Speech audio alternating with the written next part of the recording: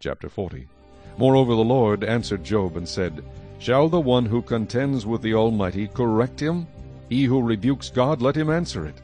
Then Job answered the Lord and said, Behold, I am vile. What shall I answer you? I lay my hand over my mouth. Once I have spoken, but I will not answer. Yes, twice, but I will proceed no further. Then the Lord answered Job out of the whirlwind and said, Now prepare yourself like a man. I will question you, and you shall answer me. Would you indeed annul my judgment? Would you condemn me that you may be justified? Have you an arm like God? Or can you thunder with a voice like his? Then adorn yourself with majesty and splendor, and array yourself with glory and beauty. Disperse the rage of your wrath. Look on everyone who is proud and humble him. Look on everyone who is proud and bring him low. Tread down the wicked in their place. Hide them in the dust together. Bind their faces in hidden darkness.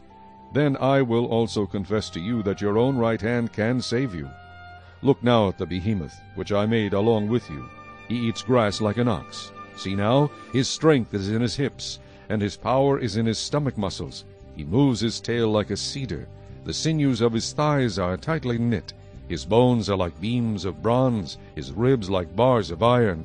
He is the first of the ways of God. Only he who made him can bring near his sword. Surely the mountains yield food for him, and all the beasts of the field play there. He lies under the lotus trees in a covert of reeds and marsh.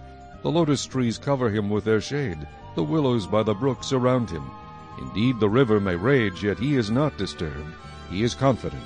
Though the Jordan gushes into his mouth, though he takes it in his eyes, or one pierces his nose with a snare,